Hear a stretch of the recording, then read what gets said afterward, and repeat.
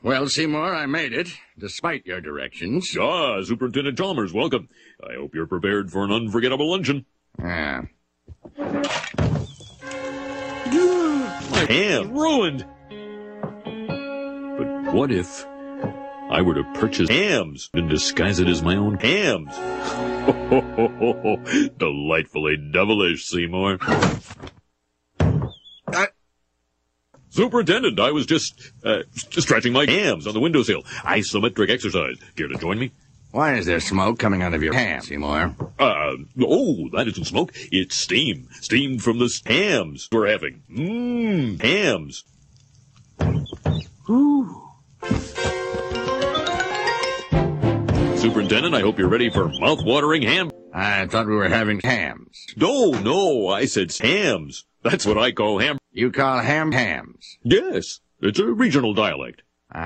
What region? Hams. Really? Well, I'm from Hams, and I've never heard anyone use the phrase hams. Oh, not a ham. No, it's a ham expression. I see. You know, these hams are quite similar to the ones they have at Krusty Ham. Oh, no.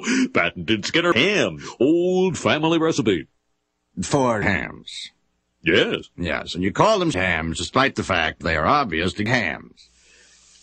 You know, one thing I should... Excuse me for 1 second. Of course. Oh, well, that was wonderful. Good hams. Had by all. I'm poop. Yes, I should be. Good ham! What is happening in there? Hams.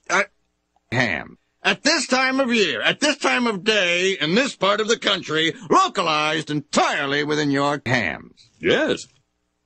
That's it? No. Seymour is on fire! No, Mother, it's just the hams.